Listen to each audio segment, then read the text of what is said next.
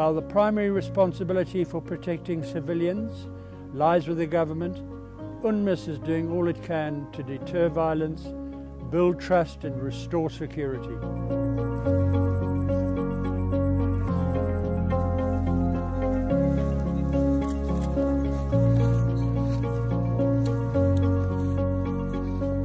I work with energy because I want to save the life of my people in my own country.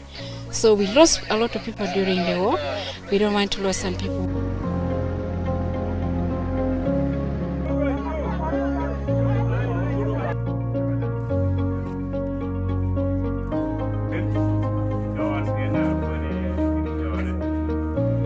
More than 8.3 million people are estimated to need humanitarian assistance across South Sudan due to a variety of reasons, including the cumulative effects of years of conflict, displacement, flooding, and COVID-19. People's inability to reach healthcare and lack of access to schools have created urgent humanitarian needs and protection needs, especially for women and children.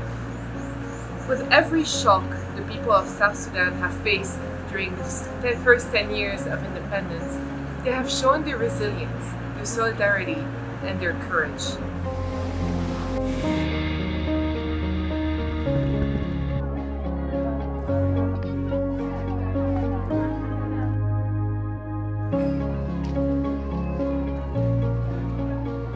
Our long-term vision for South Sudan, though, is to try and ensure that we can move away from the need for humanitarian relief programs and build on the development action of this country to help communities really look after themselves and deal with the entrenched isolation and inequity that is the scourge of so many citizens in this great country.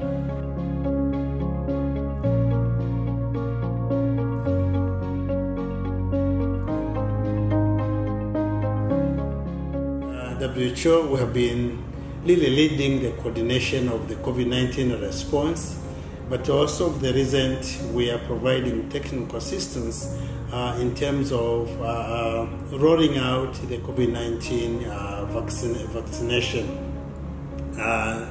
jointly with other partners in the ministry, led by the Minister of Health.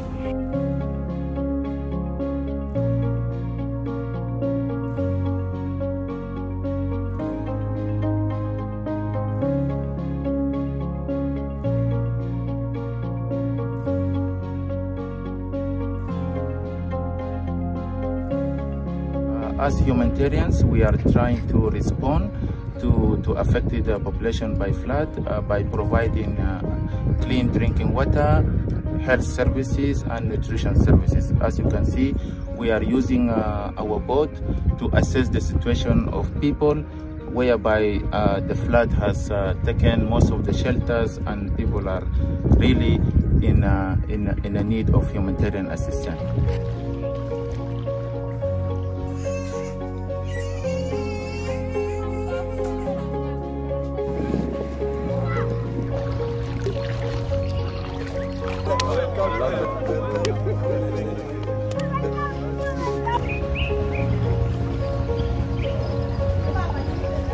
Yes, I'm always very happy to be able to serve humanity because that is the only way I can be able to help mankind, because there are very many challenges we have in life, and people are very vulnerable, especially in this part of the world, in South Sudan.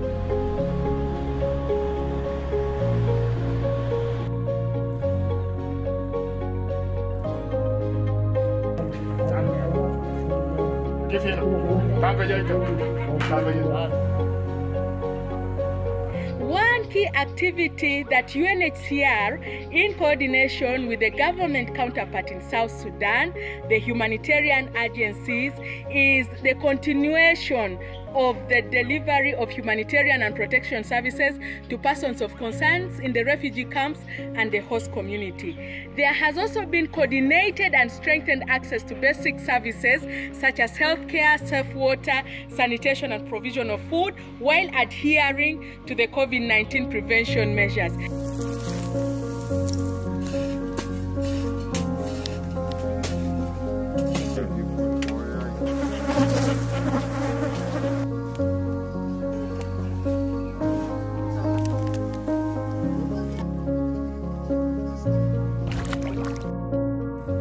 For South Sudan, we still have about 6.5 million, which is about 54% of the population, who are chronically hungry.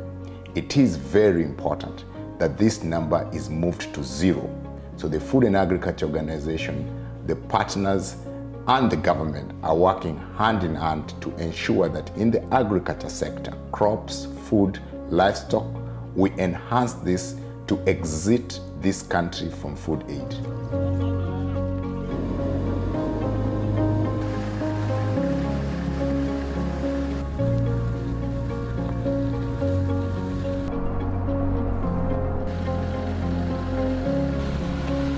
In South Sudan, UNOP enables its partners to make infrastructural improvements to support sustainable development and improve peace and security. We enhance vital connectivity via roads, bridges, and rivers to facilitate both humanitarian access and economic development.